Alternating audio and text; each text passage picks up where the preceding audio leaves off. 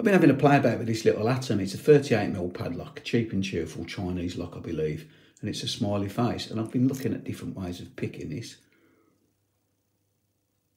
And I've managed to get it open just using a couple of air grips or bobby pins. The first one, I just took the little plastic lumps off the end, opened it up, and then with that one, I actually used that as a tension tool.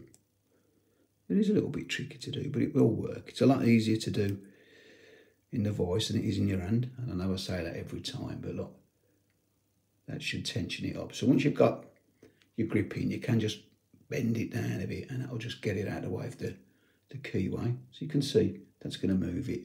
So we'll just put our finger on there like that. And then with the other air grip, I've just put a little bit of a bend on it. So let's see if we can get into it just using 2 air grips. I call them air grips. Some people call them bobby pins.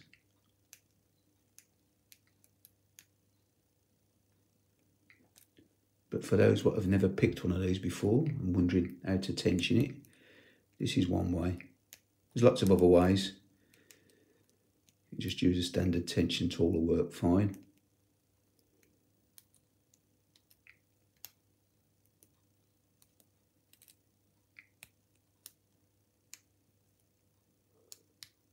A little bit of movement then.